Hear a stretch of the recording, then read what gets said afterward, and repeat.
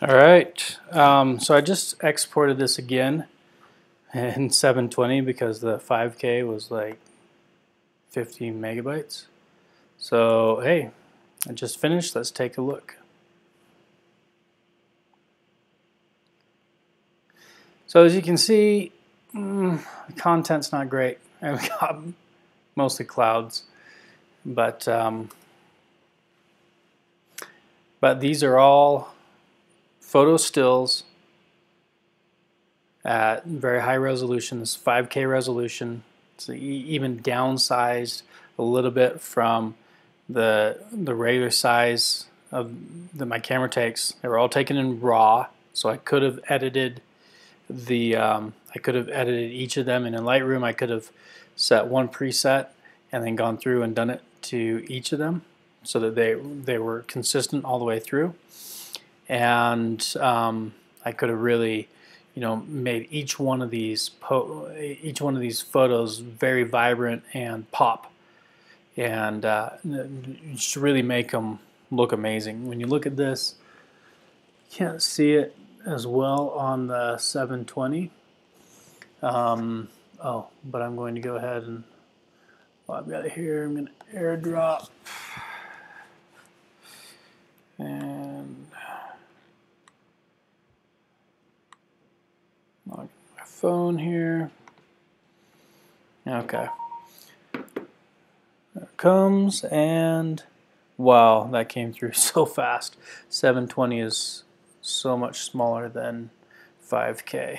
Let's go see if we can find that 5K real quick.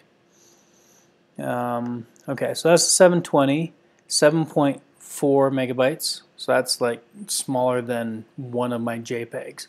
This has 300 something, 304 of those JPEGs in it. Here's the 5K.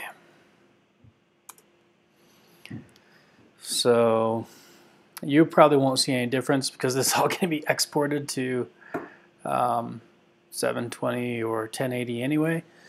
But I can definitely see a difference in the resolution on these trees. I can see like the individual branches.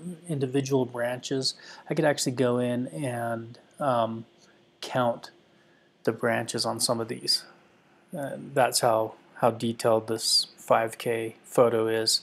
And the photo was taken with a Canon 7D, 18.2 megapixels.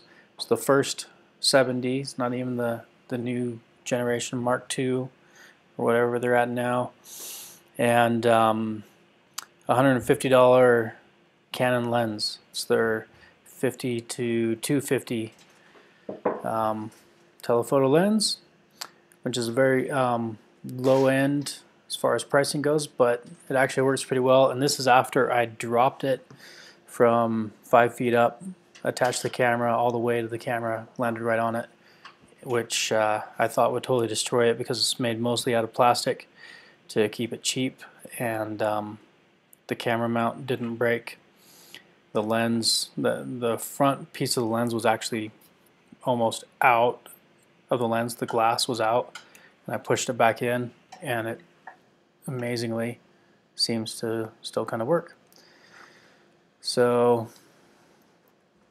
anyway, you can see pretty good.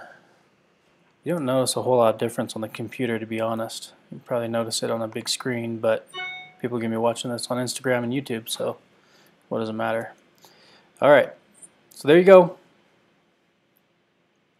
Thanks for watching. Please subscribe.